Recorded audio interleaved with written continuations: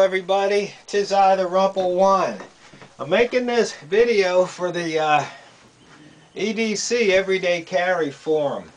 What I carry. Okay, usually in my right front pocket I have my keys. And on it, got a Swiss Army knife. As you can see, this one's a couple of decades old.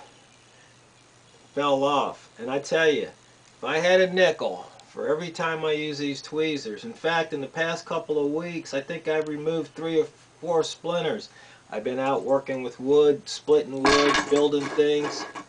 So, that's one of the things. And also, my Leatherman Wingman, or Sidekick, is what this one is. The reason I have it is because it's got a belt clip. I've already got a couple real Leathermans, the original type that come in a little leather pouch, but I always carry that with me. Now, in my left front pocket, I usually have some Tic Tacs or Search or some type of breath mint. I also always carry a pen, something to write with, and a chapstick. Then I also carry my little coin pouch, and in it I always have a guitar pick. Never know when somebody wants to jam, so always carry one of those. Learned that way back in junior high. Good old Bob Hetrick. Shout out to you, Bob. So that's pretty much what goes on in the front pocket. Now, left rear, the wallet. Yeah, you know, the usual ID, credit cards. But I got this little zipper compartment here, and what I have in there is,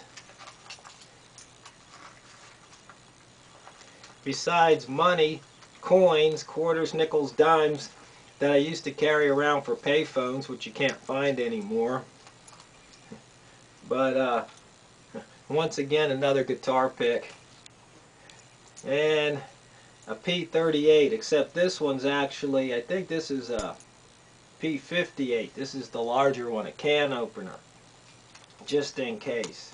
You never know. So that pretty much rounds out what goes in the pants pockets.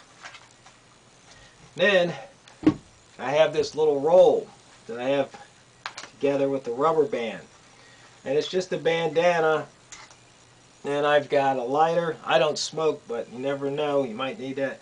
And I've got one of these little flashlights that are pretty bright. So that's my EDC. Now, this EDC is just designed to take care of any immediate type situations. You know, like you get in a car crash, you want to be able to cut your way and break your way out of a car. Or like I said, if I'm working and I get a splinter. You know, it's not a bug out bag. You know, it's really not geared towards self-defense. There's other things that are better for that. But this is just what I carry. You see, it's not too heavy, not too bulky. This usually goes in my jacket pocket, or if it's summertime, I can stick this in one of the front pocket. Oh, the only other thing I do carry, and I usually wear carpenter jeans or cargo jeans, so that goes in the right pocket, is a cell phone, smartphone.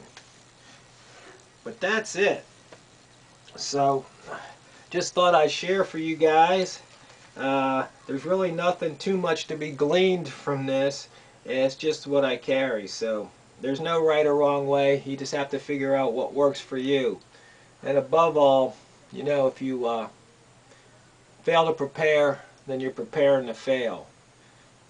And if you're not preparing to survive, you're preparing to be a victim.